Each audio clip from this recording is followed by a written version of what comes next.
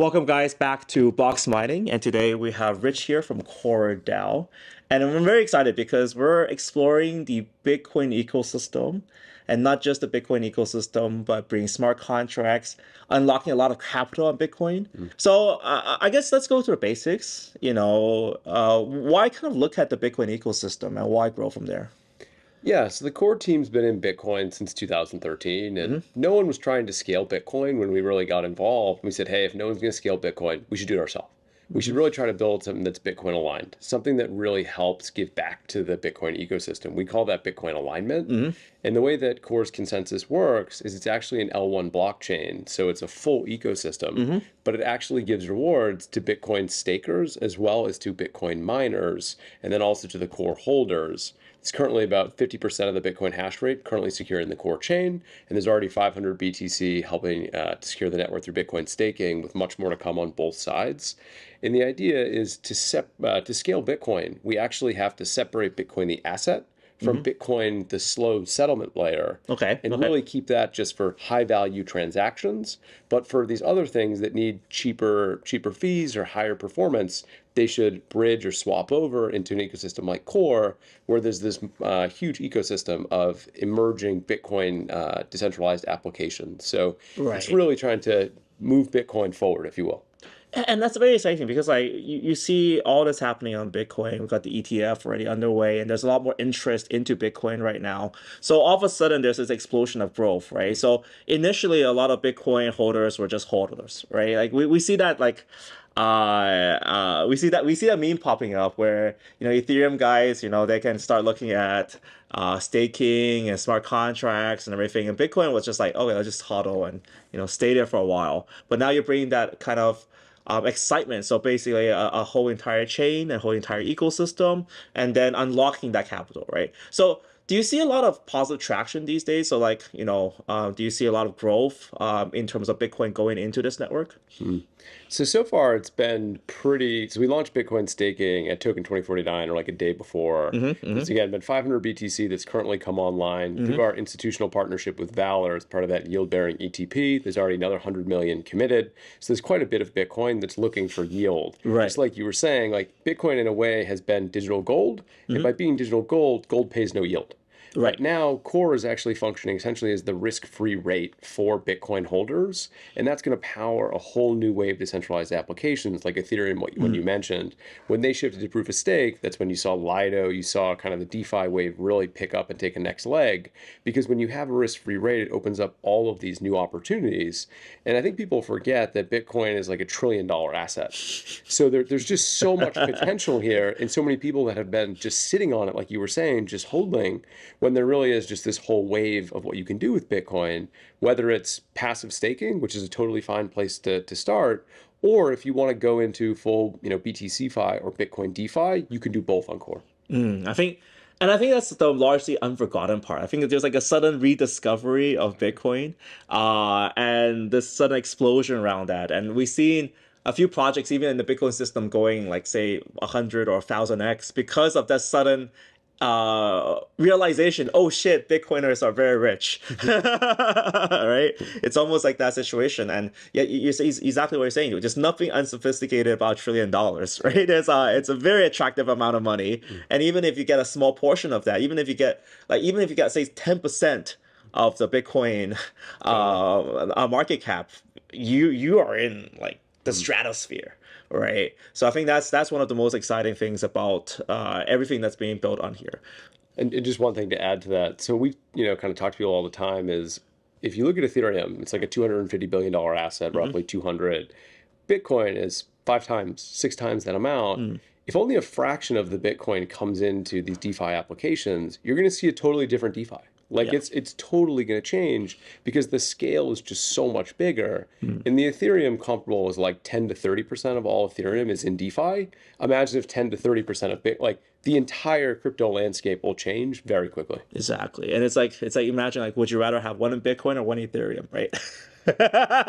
So I tell people all the time, and it's something that I think you're right, we're rediscovering, is that Bitcoin is different than Ethereum.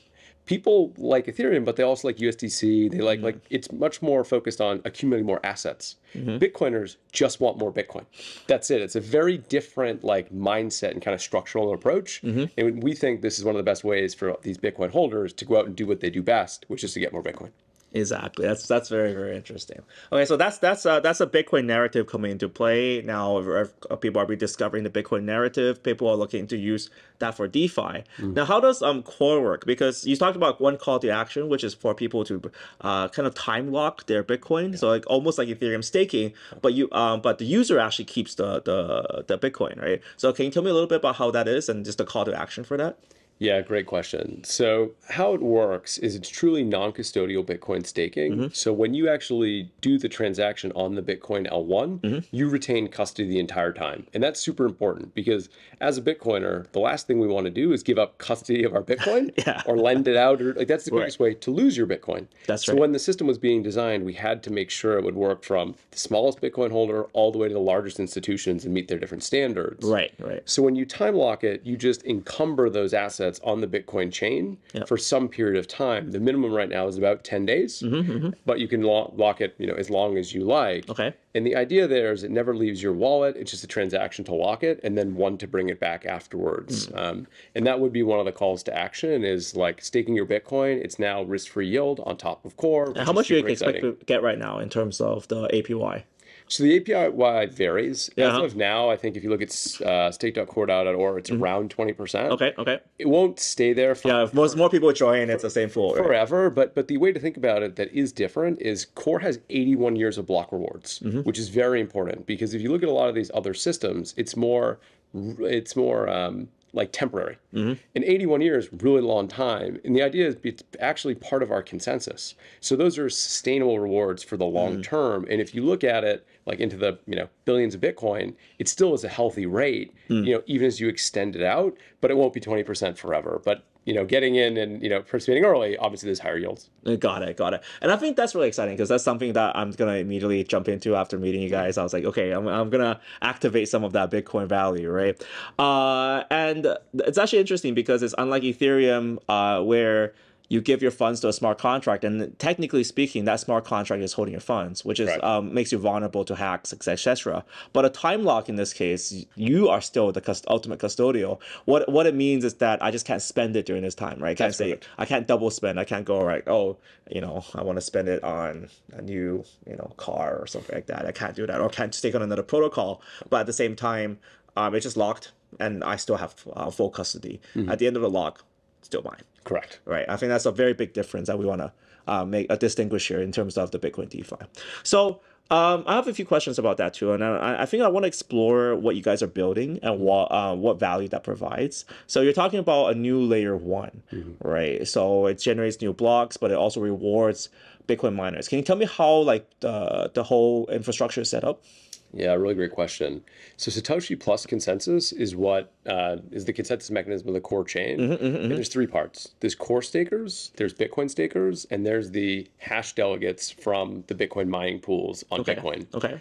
So when a Bitcoin mining pool produces a block, they add a little bit of data that says the validator on Core they want it to go to, as well as where they want to receive their rewards. Okay. And that's all fully auditable on the Bitcoin chain. So you look at Bitcoin block, again, roughly 1 of every 2 will have that data in it. And that's similar to what the Bitcoin stakers do as well. When they do the time lock, they just say, here's the validator, here's my reward address.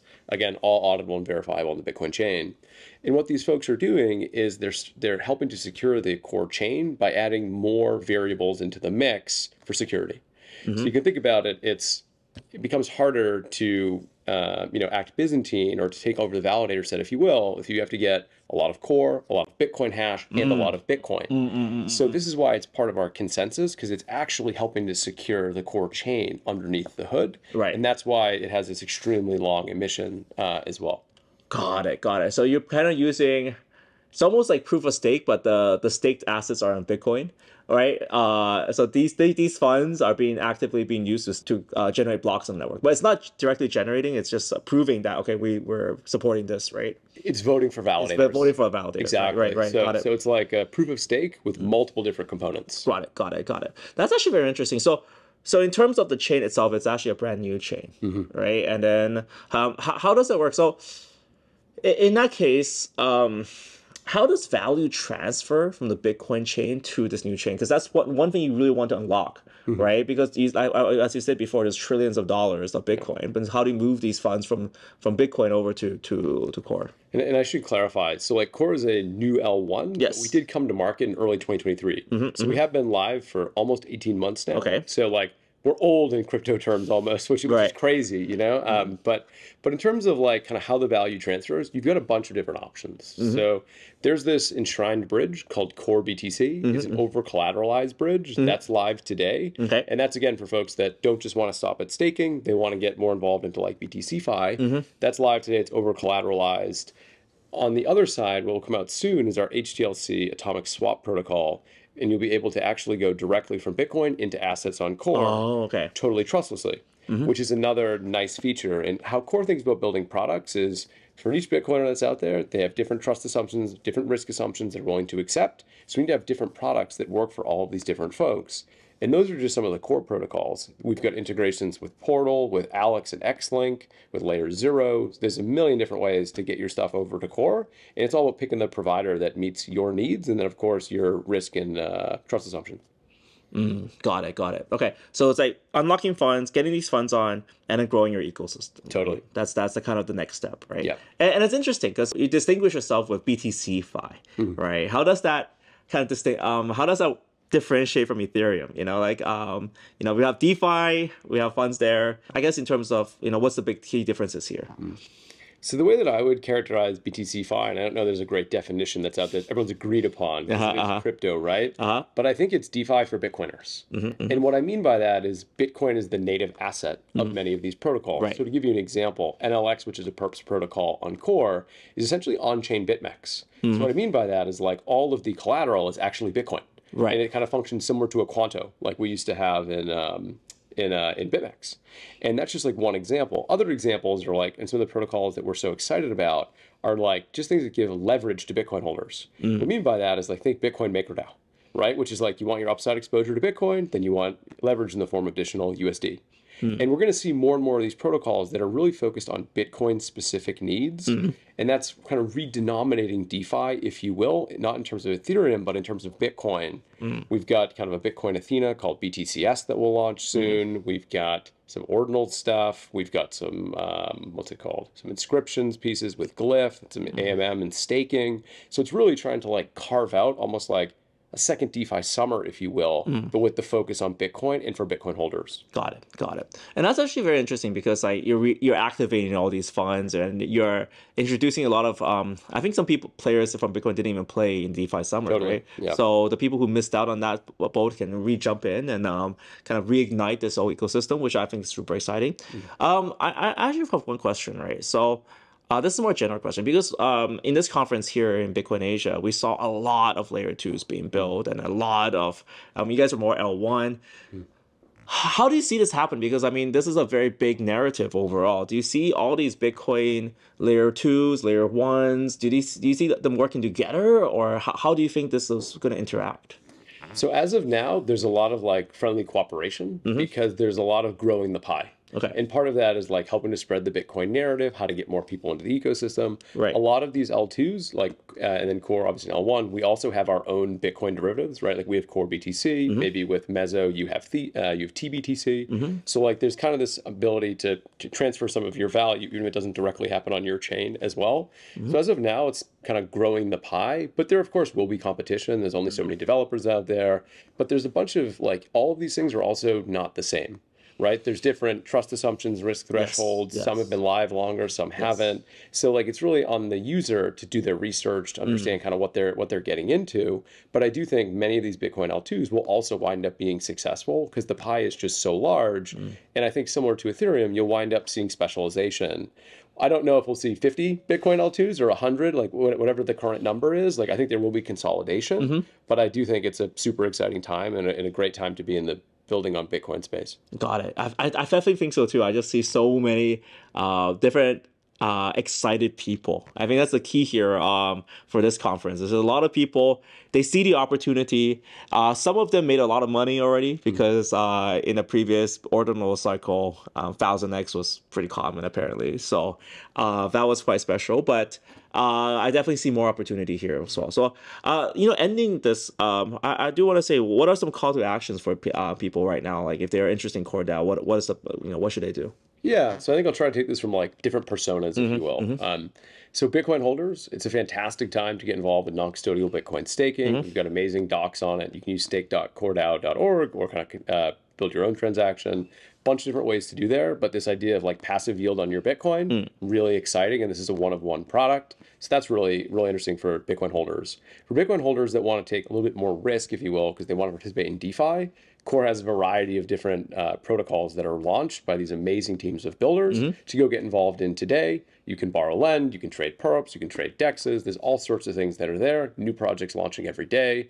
Really exciting time to get involved. And if you're trying to get into the Core ecosystem, now it's kind of a special time because you have the Core Ignition program, which is actually a user incentive program as well as a builder incentive program. Okay. So the idea is you get rewarded for bringing TVL into these projects and then also for participating. Many of these projects will also do their own incentive programs. So it's double staking, double rewards, triple rewards sort of deal right now. Exactly. And many of these have, again, super awesome teams. So it's a really exciting time to kind of get involved from that side as well. Exactly. And that Ignition program also has a builder component, which is kind of like the final audience, if you will, maybe as part of this, which is if you want to, come build on Core, we're fully EVM compatible. So it's very easy to bring over an existing protocol. We love native builders that want to launch like one-of-one products on top of Core. We've got an amazing BD, grants, DevRel team to kind of help you get all set up. And again, you get the Ignition rewards on top of it as well. So there's really nice ways to actually get involved and get rewarded for kind of the value you're bringing to the ecosystem. And then, of course, there's no Bitcoin miners, mining pools. Of course, we love you guys helping to see our consensus. So got it. That's quite a lot to do. But I think the key here is we'll put all these things on the links down below. So if you're interested in any of them, just click the link and go for it. Because at the end of the day, if you're not staking Bitcoin, what are you doing, right? So, anyways, guys, thank you so much for this interview, and I really I'm glad for you to share that the Bitcoin narrative, because I do think it is the biggest narrative of this year. So, yeah, we'll see what's next, and I'll definitely want to see more updates on what's CoreDAO on this channel. Awesome, great chatting with you. Yeah, thank you, Rich. Cheers.